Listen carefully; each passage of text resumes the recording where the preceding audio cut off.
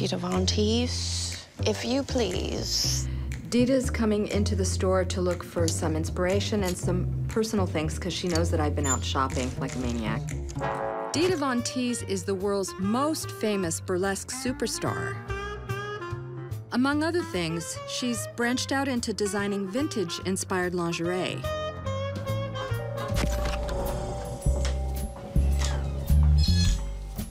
Hi. Dita. Dita's a pretty savvy businesswoman, and so she's got a lot of clothing lines going. I pulled a little bit of prints, quite a bit of smaller lingerie pieces, some gloves, and then this entire rack is for you. Oh, great.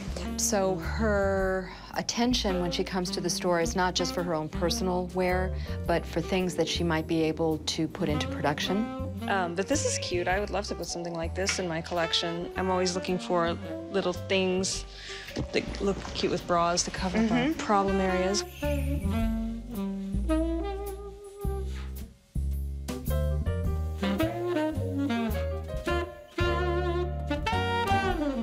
I have an obsession with these overwire bras because I love the sculptural shape that they make. So I have a whole line in my lingerie collection called Her Sexcellency.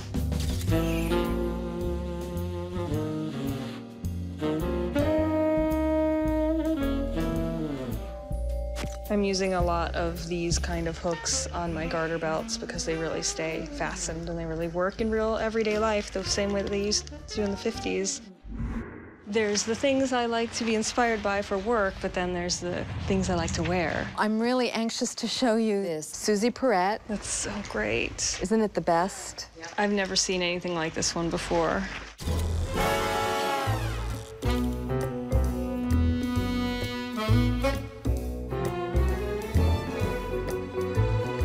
Watching Dita in the store when she tries new things on and she's assessing if it's gonna work for her is a pretty magical experience. Oh my God, how cool. Oh. That's rad.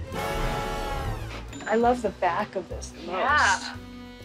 These dresses are examples of my higher-end items that might not appeal to the wider audience that I want to reach through my website. Bravissimo. But are necessary to keep my red carpet clientele happy.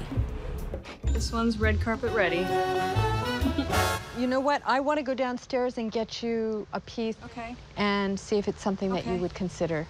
Precious cargo.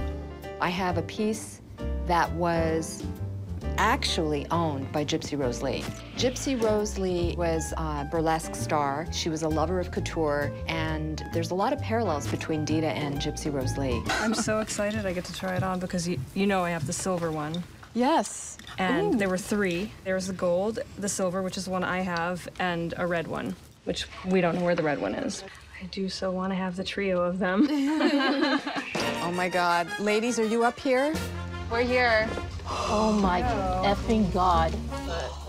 Holy jeez! What? This was worn by Gypsy Rose Lee in the film Screaming Mimis. I bought it because I really felt that, you know, what better American icon than Gypsy Rose Lee? Really.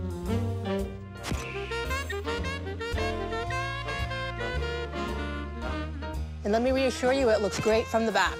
I love the fact that Gypsy wore the actual piece, but you know what? It doesn't really belong to me. I'm a caretaker, and until I find the proper place for it to go to, it stays with me.